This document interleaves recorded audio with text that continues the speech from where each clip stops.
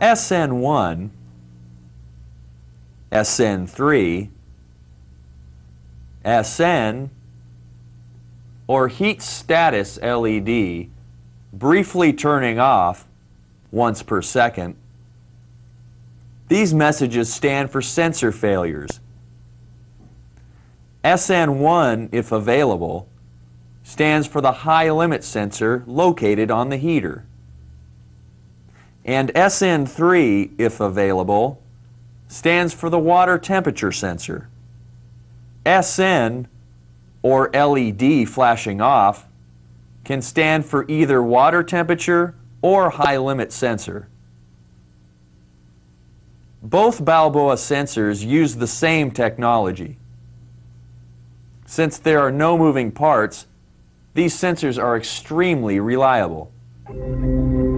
In the event that you suspect sensor failure, first, check sensor wires for cracks or teeth marks, indicating the presence of a rodent.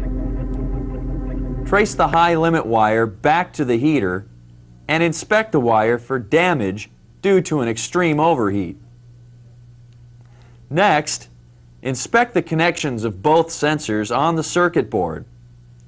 The plugs and connectors must be clean. If you find no visual signs of damage or debris, install your test sensors.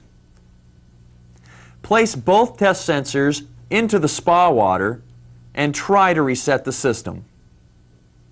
Be aware there is no high limit sensor protecting the heater during this test.